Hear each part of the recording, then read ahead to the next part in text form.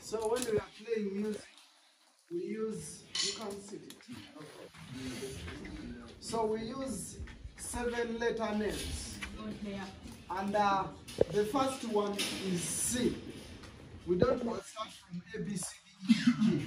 We start from C, D, E, F, G, A, B, and the C, which is doubled, because we play the lower one and the octave one. So you can either use the letter names or the solfa notes. Remember, I told you the solfa notes, it is do, re, mi, fa, sol, la, ti, do. So, being that you start with the C, if you apply to C, that is C, D, E, F, G, A, B, C. So you have started with the C and play the C octave. So that is what they mean with the letter names. Most of the Western people, they use letter names. For us we are used to the solfa notes, which is do, re, mi, fa, sol, la, ti, do. And now, if we want to put them on into the musical feeling, there is what we call a staff or a stave.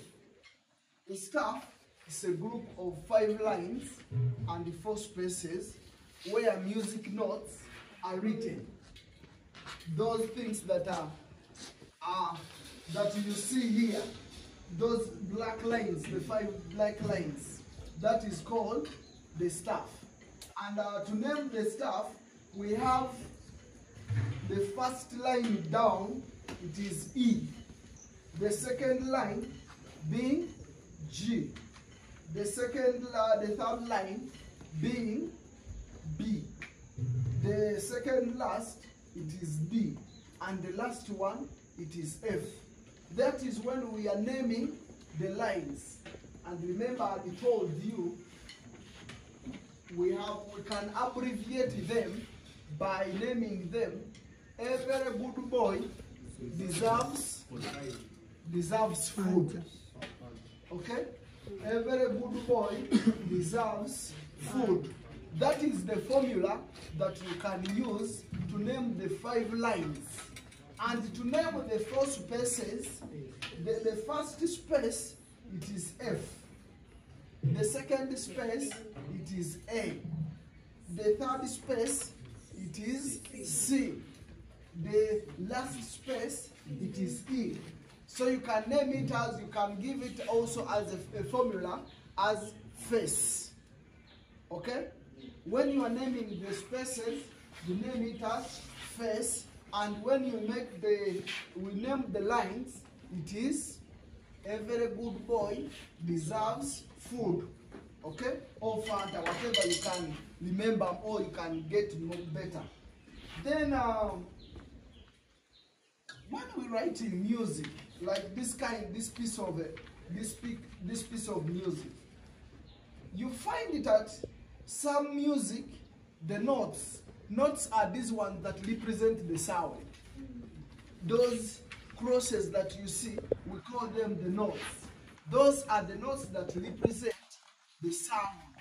Either when we group them, we name them in these small lines, we cross them, those we call them the notes. Notes are the one that represent the sound that we blow, either lower sound or higher sound.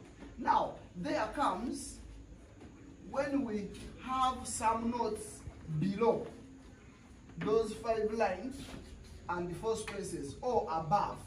So there are some small lines that are drawn below that, the 5 lines and the 4 spaces, or above the 5 lines and the 4 spaces. We call them the ledger lines. The ledger lines. Ledger lines are the ones that are put above or below the staff.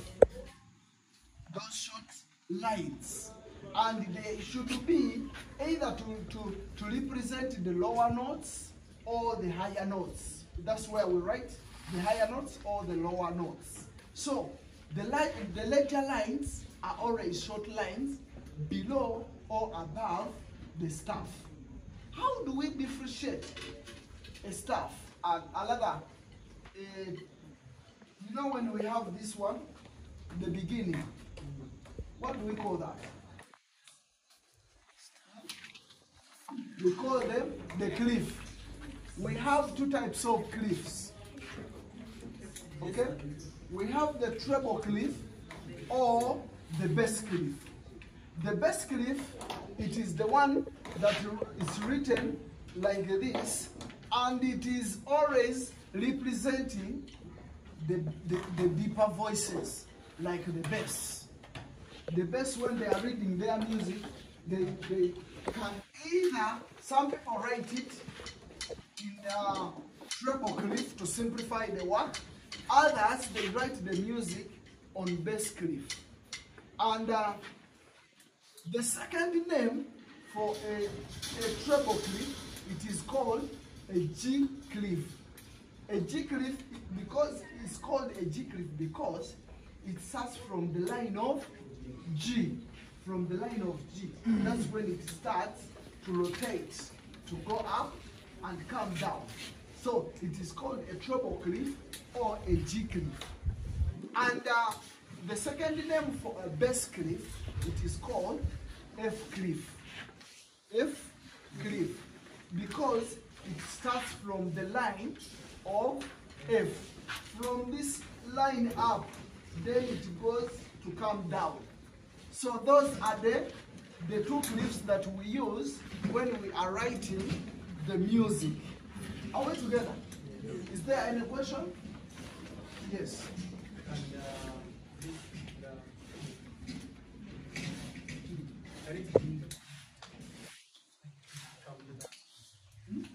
They specify the bass.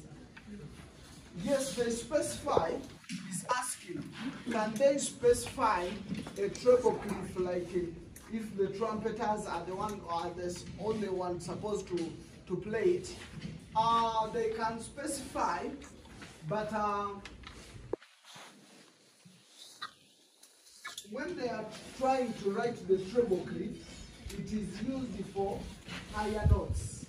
So the bass, it is very hard for them to go high. So for them, they normally play on the lower lines. Okay? That's why they simplify for them also to write a bass clef. Actually, these people, they almost play the same. That's why we have this one. This one is called a bass trombone. It can play what the bass can play. Okay? It goes deeper than the other normal trumpet. The tenor, we call them the tenor trombones. Okay?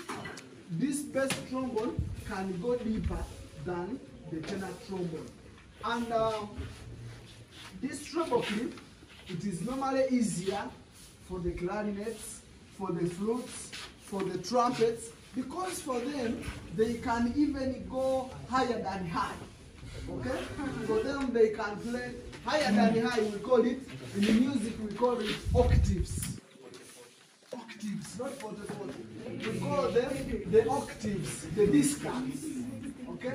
The discant is the soprano extra.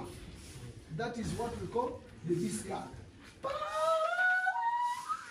Okay?